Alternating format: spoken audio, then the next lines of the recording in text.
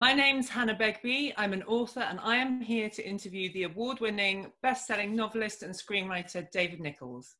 David is the author of 5 best-selling novels. His third, One Day, published in 2009, was a love story that made us both laugh and cry and went on to sell millions of copies at the bookshop and millions of dollars at the box office after David himself adapted it as a feature film starring Anne Hathaway and Jim Sturgis. His most recent novel, Sweet Sorrow, has just come out in paperback and has attracted justifiably glowing reviews, including The Independent's Just Gorgeous on the Bits of Being a Teenager, an utterly heartfelt tale, and The Telegraph's A pitch-perfect romance. His 4th novel, Us, was longlisted for the Booker Prize. He went on to adapt it as a drama for the BBC, starring Tom Hollander and Saskia Reeves, which will be coming to our screens later this year. His extensive list of screenwriting credits includes Cold Feet for ITV and an adaptation of Far From the Madding Crowd into a movie starring Carey Mulligan, and Patrick Melrose, his adaptations of the novels of Edward St. Aubyn for Sky Atlantic, starring Benedict Cumberbatch, which rightfully earned David many awards, including a BAFTA win and an Emmy nomination. It is one of the best pieces of television drama I think I have ever seen. Welcome to the Great Big Book Club, David Nicholls. Thank you very much. It's very nice to be here. I have got so many questions for you. I want to talk to you about the recent paperback release of Sweet Sorrow, and I really want to talk to you about the adaptation of Us. Sure. But first of all, since we last met in November last year when the hardback came out, we've been thrown into the grips of a global pandemic. Yeah. I just wanted to ask you, what has been a typical day for you in the height of lockdown? Well, I realized how much my working days revolve around school terms. You know, that's when I work, and having the kids around all the time means that I haven't really done very much. I've sort of supervised their getting up, and when during homeschooling, make sure that they were working, and I've done a lot of cooking. I've tried to read, constantly distracted, but everything except writing, really. I got very into, obsessed really with cycling and cycling around the empty city. A lot of kind of long, slightly post-apocalyptic bike rides, and a lot of time trying just to have, get the kids engaged with something other than their phones, but very little work. So it's been fine. It's been, you know, comfortable, boring, occasionally incredibly stressful and worrying, but it's been okay, just not very productive. Do you feel like the process of cycling around the city and having a think might at some point weave itself into one of your books or screenplays? Maybe. I'm quite interested in, I mean, this isn't, I have to be careful what I say here, because it's been, generally speaking, pretty amiable within the family, but it's made me crave solitude. You know, I love being in a room. I finally got back into my office, and I love being in a room by myself. It's thrilling. It's really exciting to have that space. And even though we've got on very well, the times that I really remembered are the times where I've gone for long walks and spent time in solitude, and maybe I'll write about that, some kind of enforced isolation or escape. I don't know. Escape is the wrong word. I just have found that I've craved the countryside in particular, especially at that time when we couldn't travel.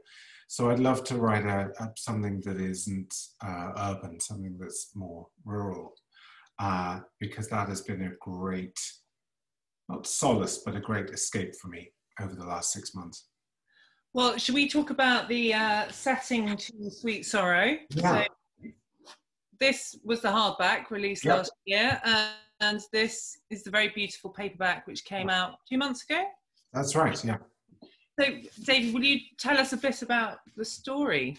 Sure. Sweet Sorrow is a classic coming-of-age love story. I wanted to write about first love, and that extraordinary experience of all these new emotions, and how intense life can feel at that time, 16, 17, both in a wonderful way, meeting new people and falling in love, and also the fears and anxieties of being that age. So it's about a kid called Charlie who's just left school without qualifications. He's not sure what he's going to do.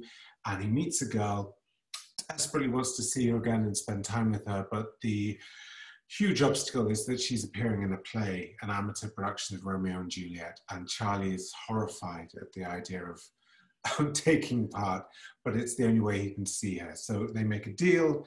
If he does the play, they spend time together. She'll teach him how to perform, play the part of Benvolio, and it's a romantic comedy set over the course of one summer, a kind of 3-act comedy set in June, July, and August.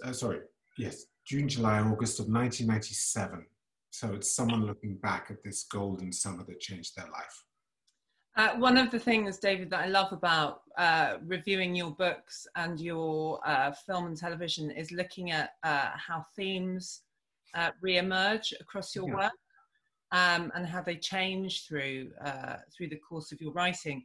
And acting is something that comes up a lot. Thwarted ambition and acting comes up a lot in The Understudy, comes up in One Day, and obviously Sweet Sorrow, this Shakespeare play, is the backdrop for this burgeoning romance between Charlie and Fran. Can you tell us a little bit about the role that acting played in your life and how it led to a decision to write? What's strange about it is it didn't really come from a great love of theatre. I don't particularly go to the theatre very often. I often do it rather grumpily. But what I did love was being in a play and the business of putting on a production and the kind of camaraderie of it. And I wanted to get that into, I'd always wanted to put that into a novel, the intensity, the kind of self-importance of it, as well as the kind of the fun and the comedy of it as well. And those experiences of being in an amateur productions were really formative for me. Not so much as an actor, but very much as a writer. You know, I learned so much about writing from the business of putting on a play, seeing people create characters, seeing how stories work, seeing how jokes work, seeing how performance and dialogue combine. That was a big part of my education as a writer.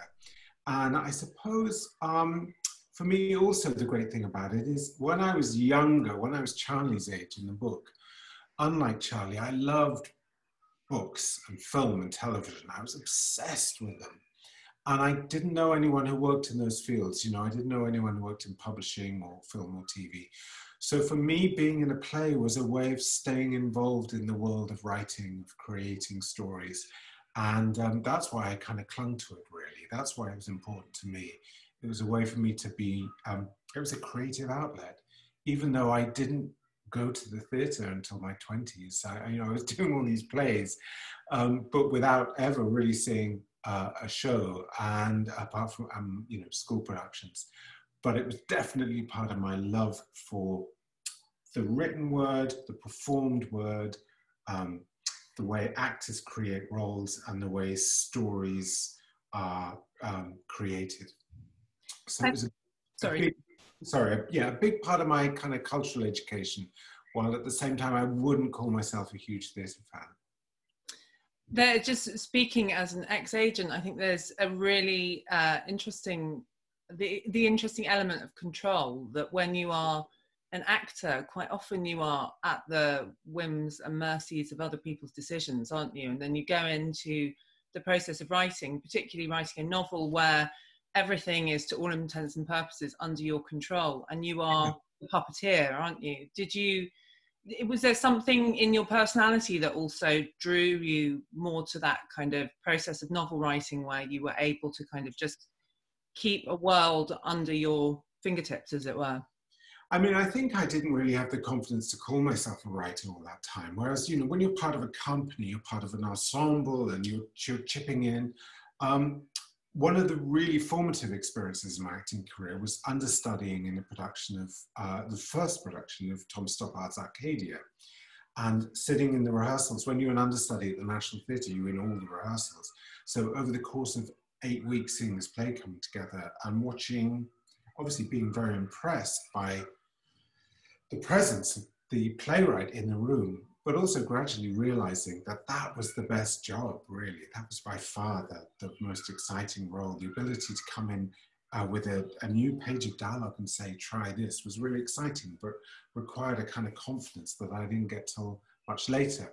And I feel the same about writing fiction. You know, it felt almost pertinent to me to say to people, would you mind reading this 200, 300 page novel? So it did take a little while, but yes, something that is exciting about it is much more than screenwriting, the opportunity to present your work and your view of the world, to say what you want to say. You know, these are literally your words. Whereas with acting, and to a lesser degree with screenwriting, you're part of a team, you're part of an ensemble, and the version in your head isn't necessarily going to be what ends up on the stage or on the screen. So yeah, the mad power of writing fiction is very appealing. Screenwriting is something I really want to come back to, because it's so fascinating that you have such a command of both the process of novel writing, adapting your own work and adapting other people's work, and that great command you have over these two very different disciplines. But just before we come to that, I wanted to just talk to you about this other theme that is so fascinating that recurs in lots of your work, which is about parental relationship. Yeah. Obviously, Sweet Sorrow, the relationship between Charlie and his dad is incredibly poignant, and Charlie brings a lot of this resentment there, isn't there, and anxiety, and there's hope, and there's despair. And I find that you often write about parental relationships with such such feeling and such emotion and such depth that happens in Us, One Day, between Dexter and his mum. Us, obviously. And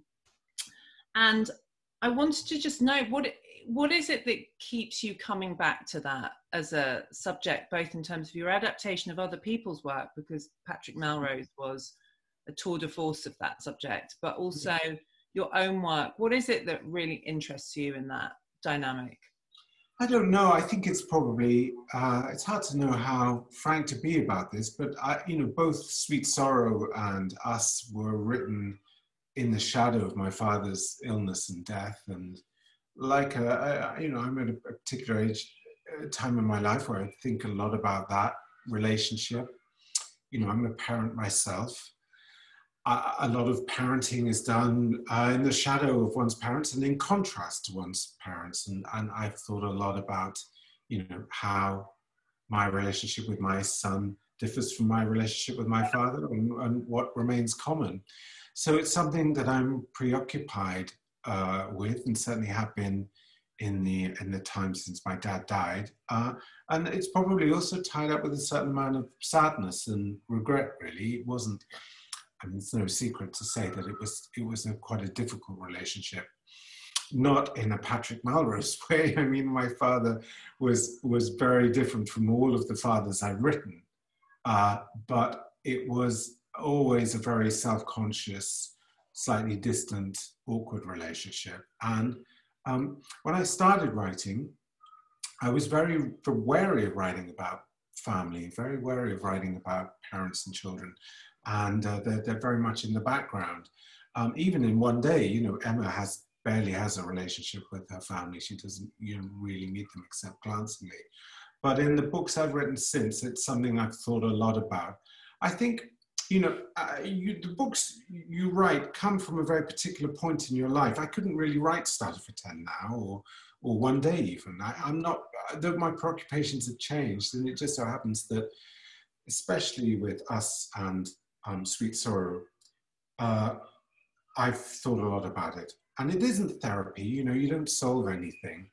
You don't come to any conclusions. You don't change the past, but it does give you an opportunity to perhaps explore certain regrets that you have, and go over certain things in a contorted, altered, fictional way. I mean, I should emphasize there's none of my father in any of my books.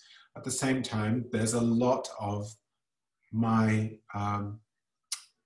preoccupation with that subject in both the books and the scripts, as you say. it's a very difficult relationship. I don't know anyone who has an easygoing, straightforward relationship with their parents, but it's something I do think about a lot. Do you in part feel that your writing and exploration of some of these subjects is part of a journey towards trying to work out what it is you feel about some of these things? Does it feel like a journey towards finding answers about those things that are difficult in difficult relationships, or things you might struggle with in yourself? Maybe they're certainly an exploration, but I don't know if they lead to any conclusion. You know, I don't think a work of fiction can be a kind of how-to guide, or you know, it can be what you can sometimes do in a story. You see it all the time in books and films. You know, the kind of "I love you, Dad" moment, the moment where there's some kind of resolution and some kind of rounding off of the story. And oh, well, we had these difficulties in the past, but we've come to some kind of moment of frankness and honesty, and now everything is going to be fine. I don't believe those moments ever exist in the real world. When you write fiction or a screenplay, often you want to give the audience the satisfaction of something like that, even if it's not as straightforward and unambiguous as that. And definitely you can give a shape and an exploration in fiction or film that you can't necessarily find in real life. So I think they're investigations rather than a sort of, a manual. And I find it, what you were saying about perhaps in your earlier books not going near those subjects, do you think there is something in the process of every writer's thinking that doesn't necessarily go towards a subject until they're ready to explore it? And there's a sort of fear with some subjects that you're not quite, you know, in order to do really justice to something and be really honest and frank about it and present it in a way that's engaging, there has to be part of yourself that is ready to open up, doesn't there? There has to be a kind of willingness to explore, I suppose. Yeah, I think so. I think so. Though I think often the truth will seep out anyway. Not the truth, but you know, when I this is a very quick story.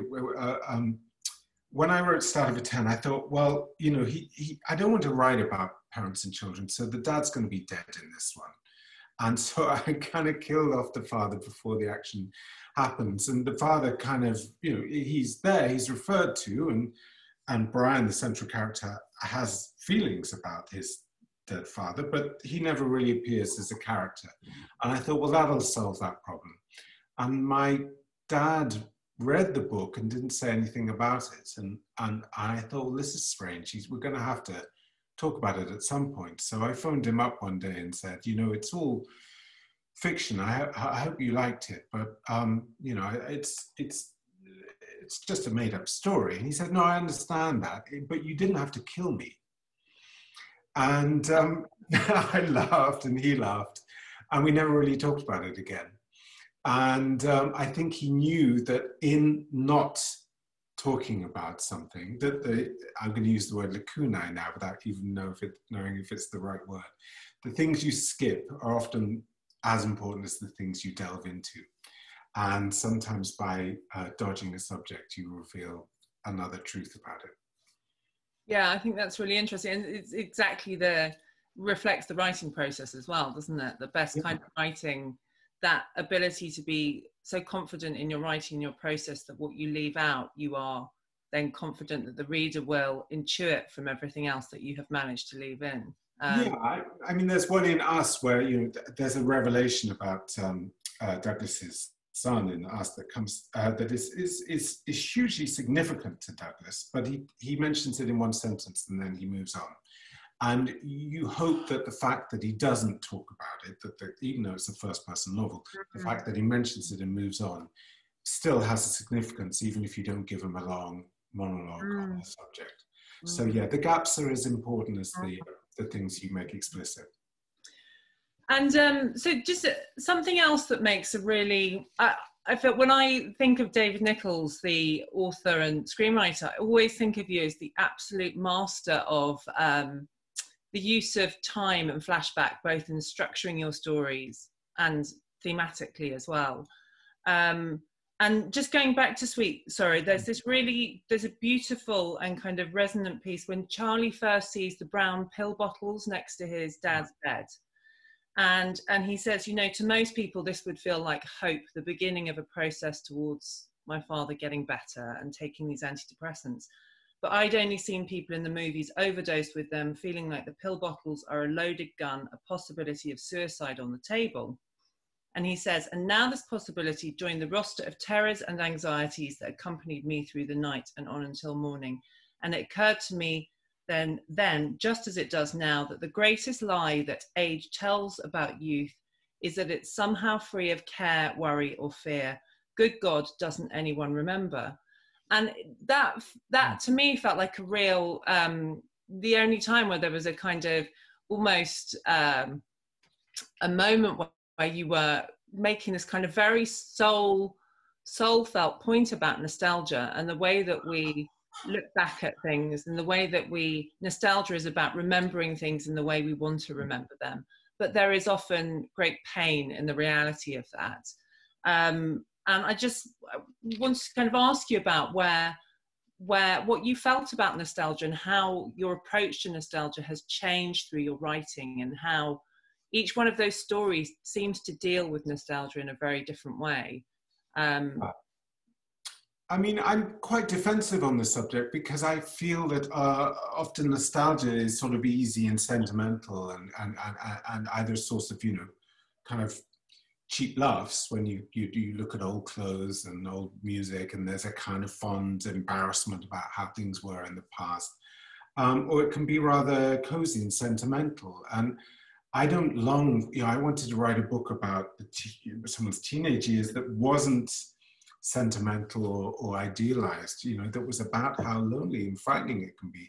And often in later years, you look back and you think, what the hell was I worrying about? But in the moment, it's terrifying, you know, it's frightening. You worry about your parents, you worry about yourself. Loneliness is overwhelming. The pain of unrequited love is excruciating. The fears and anxieties you have about the future are really powerful. And I wanted to write about that to maybe take some of the kind of larkiness of it. You know, it's set in the 90s and there's a danger that it's a sort of, you know, that you kind of write a kind of Blur versus Oasis kind of Spice Girls larky nostalgia fest. And there is a bit of that and there's a bit of pleasure in that. But I wanted to write frankly about how difficult that time can be as well.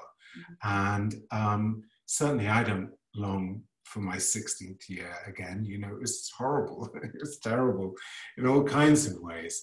And I suppose when I sat down to think about what I might write next, I thought, well, what you mustn't do is write anything set in the past. You know, you've got to engage with the present day.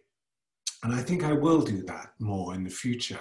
But I think a lot about the way Dickens in his novels are nearly, I mean, 75% of them are set in the past. People think of him as the great Victorian novelist, but he wasn't always, he was only occasionally writing about here and now in a documentary way. He was mainly writing about his childhood years and their period novels.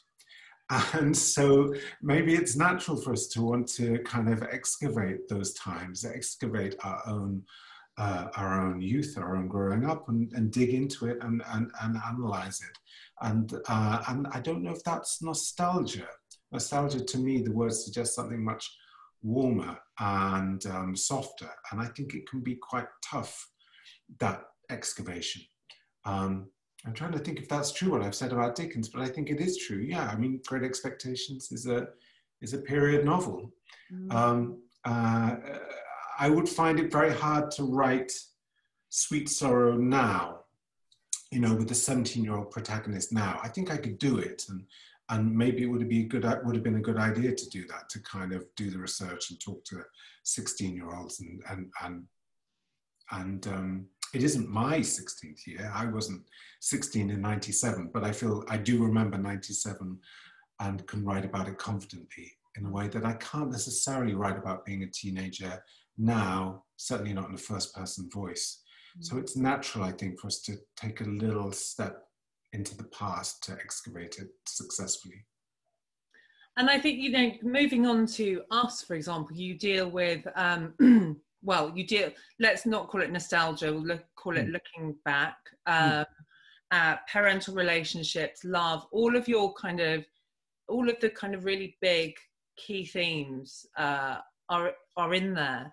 And I think what's so, I feel like the opening chapters of Us are a complete masterclass in the business of character conflict, because you use that kind of looking back as a way of really communicating so strongly what Douglas's wife fell in love with about him, and set that against his kind of lack of awareness about some of the problems that she might then see in the kind of immutable, unchangeable parts of his character that might have started to grate. So all of that kind of dispassionate and that kind of slight lack of connection that she's somehow kind of gone off, for God's sake, Douglas.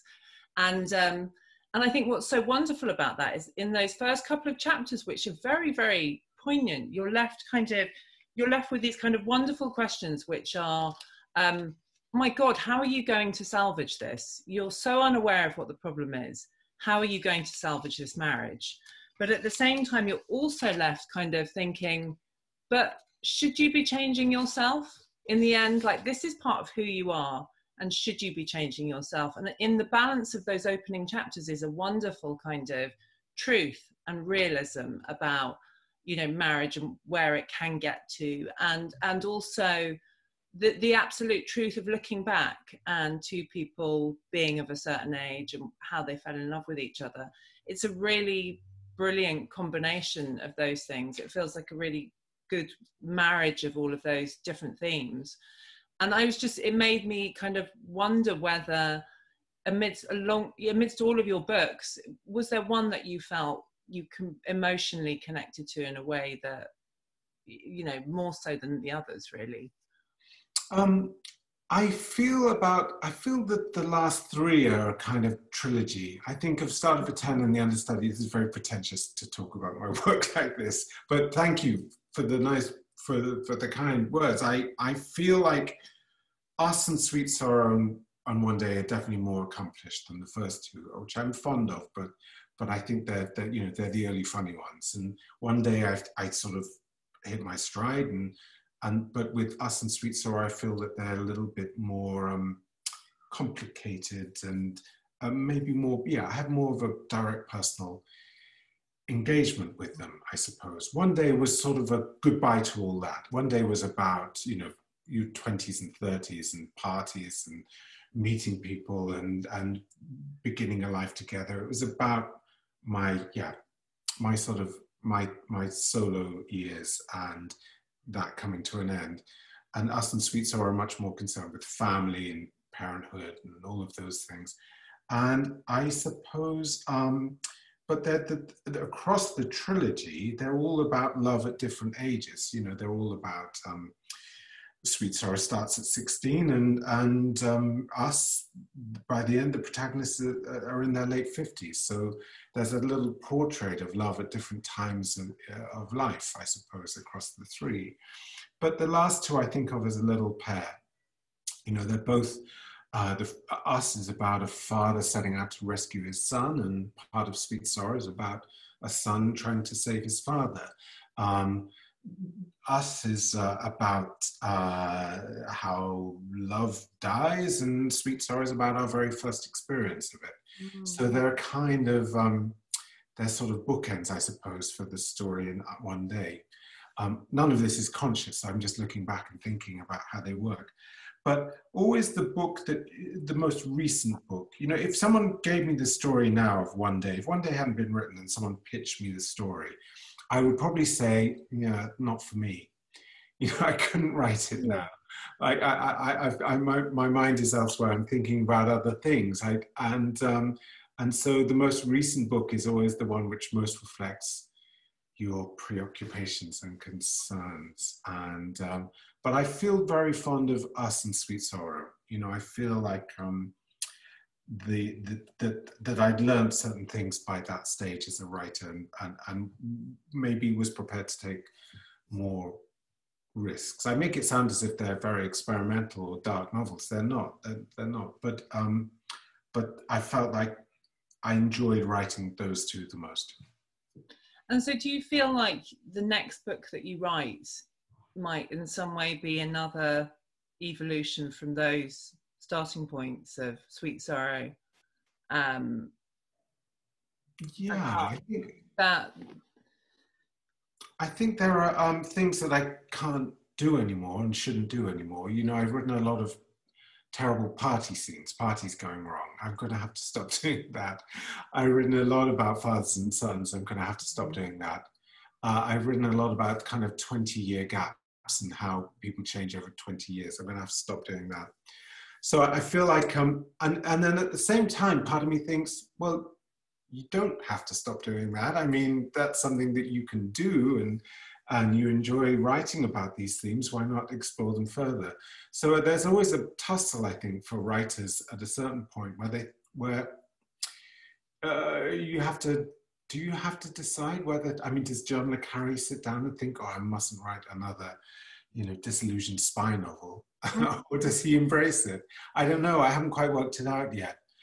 What's great for me is when I stop and do script work is I get to use other voices and write about other subjects. I wouldn't have been able to write confidently myself on the subject of addiction and recovery, but working on something like Patrick Melrose, you're given this wonderful material to sculpt and shape, and that perhaps gives you confidence to take some of the ideas which interested you in the first place and expand on them in your own way. So that's why I'm very grateful to the books, other people's books, both as a reader and as a dramatist, because I think they've given me a certain confidence to go off in different directions. And I think the next book will have to be the beginning of something different. But what that's going to be, I have no idea at the moment. Absolutely none. I think I've got slightly caught in the trap of all the last three books have been a mixture of comedy and darker stuff. And could I write a book that was pure comedy, with no moments of melancholy or sadness or regret? I'm not sure that I could. And I simultaneously am aware that if I wrote something poetic and straight-faced and rather somber, that there'd be a certain amount of disappointment at the lack of jokes. So it's a tightrope, the desire to do something new without disappointing people. Yeah, of course. And can you ever imagine yourself writing a story that doesn't have love at the heart of it and all the hope and disappointment that is engendered in love as a subject? More so now, yeah. I think more so now. When I was publicizing Sweet Sorrow, I remember talking to a journalist who said, what are you going to do next? And at that stage, I thought, well, maybe I need to go back to romantic comedy, write a really smart, funny, modern, urban rom-com. Just kind of embrace it and go for it and write about two people falling in love. And the journalist looked at me and said, aren't you a bit old for that? And I suddenly thought, well, maybe I am. Certainly there are whole codes of behavior and etiquettes and the whole business of online dating and the way the internet has changed how we meet people, all of that I know nothing about. Does that mean that the subject is beyond my understanding? I don't think so. I think I can still write about it. But does it preoccupy me in a way that's necessary for you to spend 2 or 3 or 4 or 5 years with a story?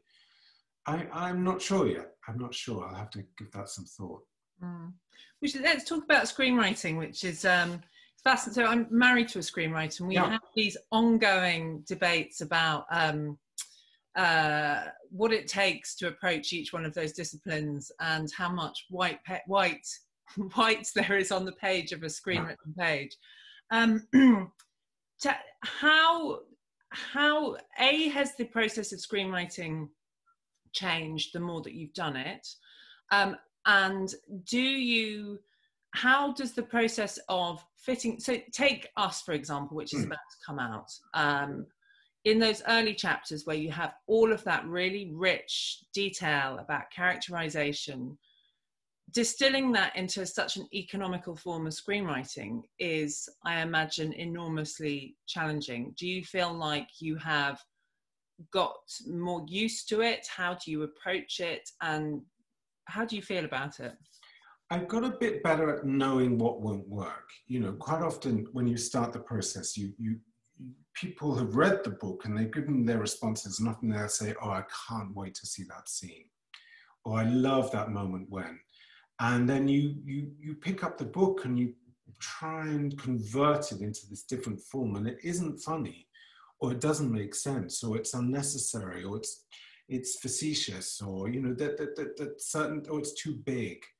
That things that work on the page often really just aren't going to work on screen. And I still make mistakes along those lines. I still often will insist on a line of dialogue or an encounter or scene that actually, when you're in the edit, suddenly does appear to be superfluous or over the top, or hitting a point too hard. You know, you have to be very nimble in screenwriting. You have to make your point and then move on. Whereas in a novel, it's fine to explore an idea, to explore a reaction, to explore why a character feels or thinks in a particular way. On screen, the actor will give you something on top of the line, and often that will do the job of 2 or 3 or 4 pages of prose. So that is something that I'm constantly discovering. The biggest loss is, you know, the inner monologue. Often you'll read, with us in particular, you know, it's a first-person voice, and the voice is very strong and very distinctive. And he says and he thinks a lot of funny things that he can never, ever, ever possibly say. You know, if Douglas makes an observation, a private observation about someone at a dinner table, no one says that stuff out loud.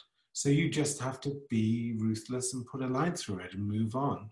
And often if you strip out, you know, the natural instinct when you adapt a chapter for the screen is to just underline all the dialogue and pick the best bits. That doesn't work either. You know, often there'll be repetition, or it'll seem slow moving, because a dialogue has to have a structure. You know, characters have to meet and know each other's names and establish the relationships, and all of that stuff has to be put into speech, and that can make a very nimble scene on the page into something quite slow moving on screen.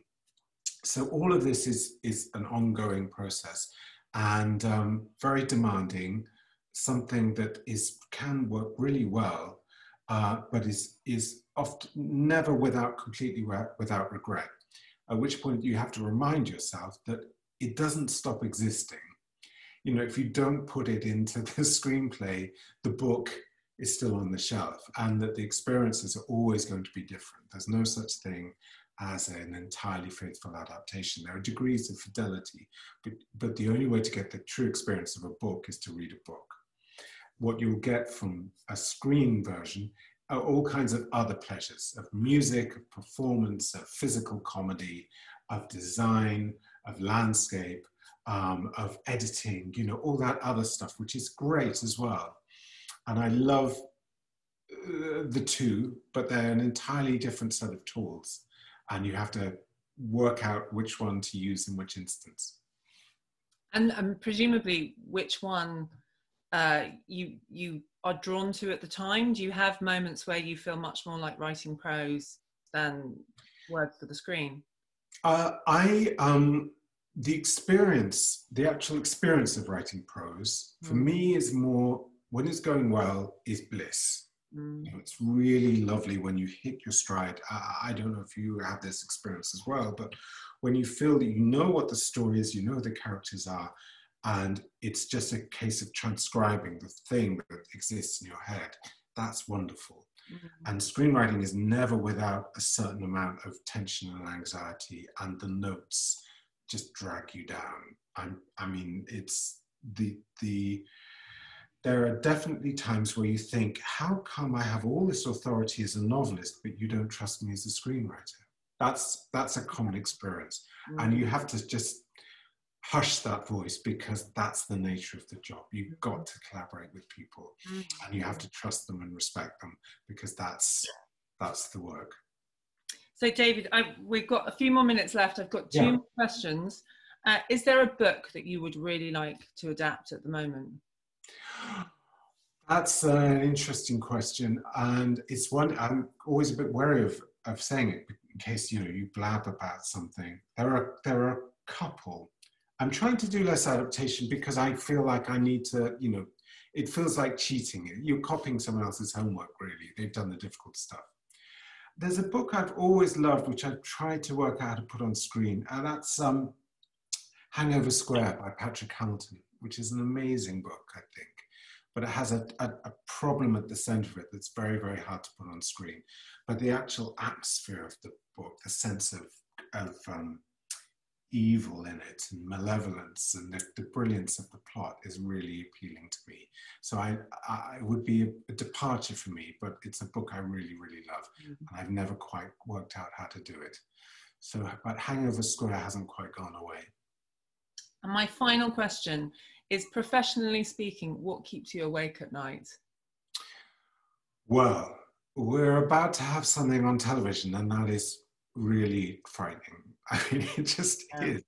It is, because while I really love it, it's really good. I think I'm very proud of it, but no show is universally loved, and it's much harder to dodge responses now. You used to just be able to look at the reviews the day after and then get on with your life. And now the reviews never really stop. They never go away. So it's both incredibly exciting and a great privilege to have something on TV, but also it's undeniably stressful. And so I do lose sleep over that. And I also lose sleep over just keeping going. I feel like that question, has the well run dry? Am I just going to repeat myself for the next 20, 30 years? It does worry me. How can I stay fresh? And do I have to, or can I just explore these themes forever? I don't know. It's a tricky one. Keeping going is a worry as well. You have been an amazing interviewee, David Nicholls. Thank you. It's a pleasure. Guys, this is in all good bookshops, and Us is going to be out on the BBC imminently. Thank you so much for being interviewed by us. It's been brilliant. I hope it's been okay. It's been very nice to talk to you, and thank you for all kindness. It's been lovely to talk.